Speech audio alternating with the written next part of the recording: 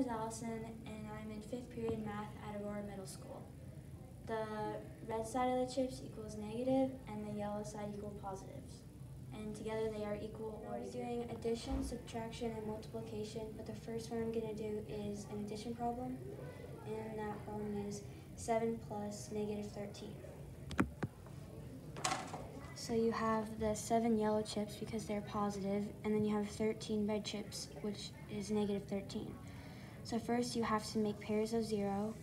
So you take these and move them over by the yellows to make the pairs. And then you're left with 1, 2, 3, 4, 5, 6 red chips, so you have negative 6. The next problem is a subtraction problem, and it's 10 minus negative 2.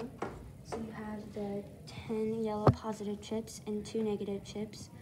So you have to make pairs of 0 with the negative. So then you make those pairs, and then it's minus negative 2. So then you take the 2 negatives away, and that leaves you with positive 12.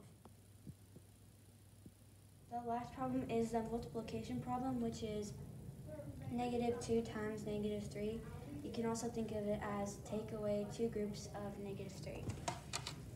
So you have the 2 groups of negative 3, and then you add the positives to make the pairs of 0. And then you have to take away the negatives, so you get positive 6. Thanks for watching.